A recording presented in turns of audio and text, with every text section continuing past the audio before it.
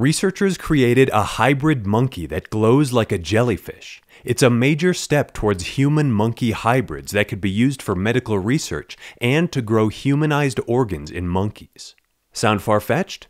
We already grow humanized hearts in genetically modified pigs, but they don't work that well. We might be too distantly related to make human-pig hybrids with organs we can use, but we're a lot closer to monkeys. A chimera is a Greek mythological creature sometimes depicted as part lion, part goat, and part snake. In modern animal research, chimera generally means an organism with cells from 2 or more genetically distinct embryos, although mythological associations still make their way into scientific journals. In 2010, mouse-rat chimeras were created by Kobayashi and colleagues, not to be confused with Kobayashi the hot dog eating champion. They took mouse embryos that were missing a pancreas gene, PDX1, so they'd normally grow up without a pancreas. The researchers first tried injecting stem cells from another mouse into these pancreas-disabled mouse embryos. The donor mouse's stem cells took over the job of making a pancreas. These green cells are from the donor mouse, and you can see they made their way into a lot of the other organs too. So that's a mouse-mouse chimera. But after that, they injected rat stem cells into the mouse embryos, and they grew little rat-derived pancreases inside their mouse bodies, making them mouse-rat chimeras. This approach of knocking out certain genes has been used to grow rat-derived eyes, brains, hearts, and other organs inside mouse bodies. Well, mouse-ish bodies, since the rat cells get peppered in all over the place.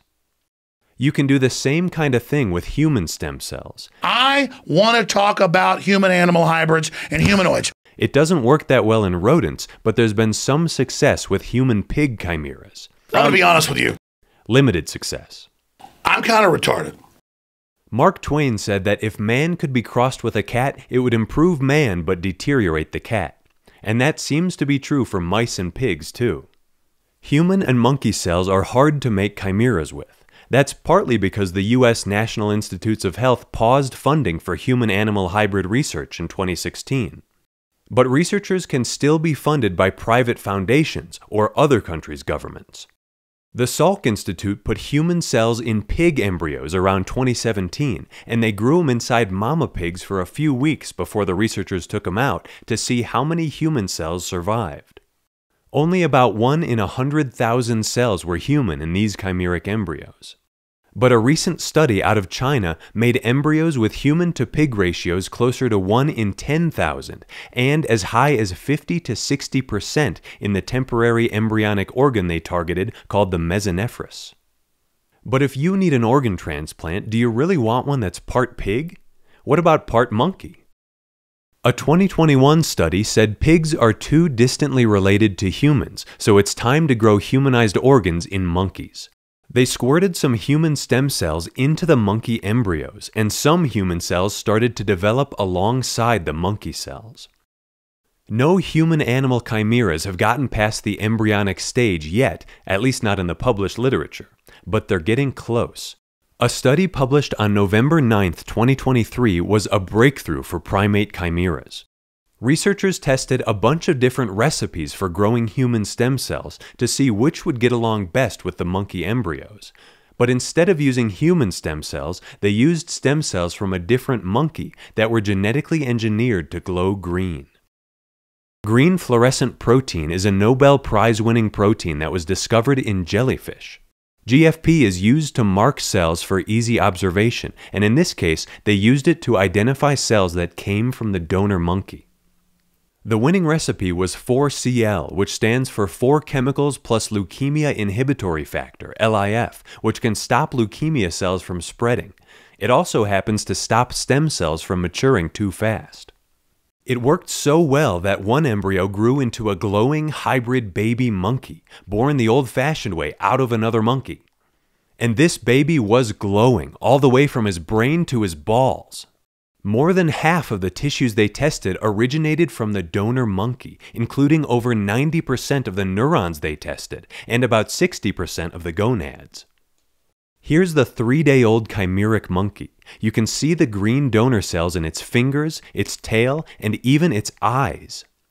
Unfortunately, his green organs didn't work so well. He only lived to be 10 days old before he was euthanized due to respiratory failure and hypothermia. As they fine-tune these techniques, they could produce sophisticated models of human diseases and mental disorders, eventually using real human cells as the donor cells. They could even get donor cells from a specific person with a unique pathology so they could make a personalized disease model.